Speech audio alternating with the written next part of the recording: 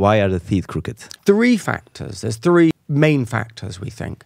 The first factor is we've gone from this incredibly rough, tough, hard diet to this really soft diet. You know, I could go down to Starbucks, I could get a white cafe mocha, I could take in several hundred calories with zero masticatory effort. So the other thing is blocked noses. So if you've got with the idea, the tropic premise, lips together, teeth together, tongue on the roof of the mouth. Well, if you get a blocked nose, what you're going to do?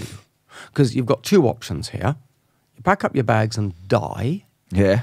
Or you're going to lower your tongue, and open your mouth, and let the air separate the teeth and let the air in. The duration of having a blocked nose, you have got to mouth breathe. Yeah, no question.